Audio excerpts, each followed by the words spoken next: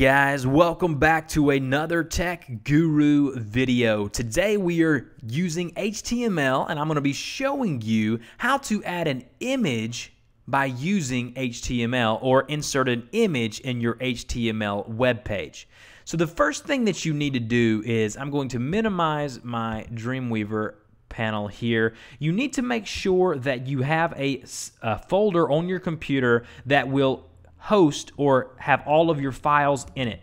So in my case, I have a website folder which is right here that has the .html file, which is going to be the page in which I add the image, as well as the image hosted there as well. So the first thing that you want to do within your however you're coding, whether it be Notepad or Dreamweaver, is you need to go ahead and type out your normal stuff within HTML, your heading tags, your body tags, and if you need to know how to do that, I'll post a link on my first video in HTML on how to do that. But otherwise, let's go ahead and work on the image.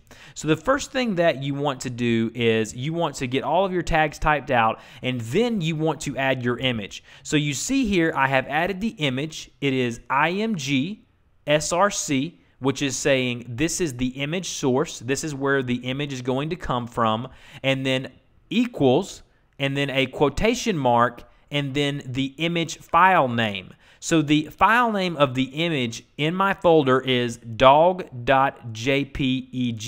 So it's dog.jpeg. Then you close the quotations, then you close that line out. Once you've done that, make sure you save your file, whether you're in, I've already done that, whether you're in Dreamweaver, Notepad, however you're coding, make sure you save it, and then preview that to make sure that the image has indeed been added to your web page. So I'm going to go up here and preview this in Chrome, and sure enough, there is my image.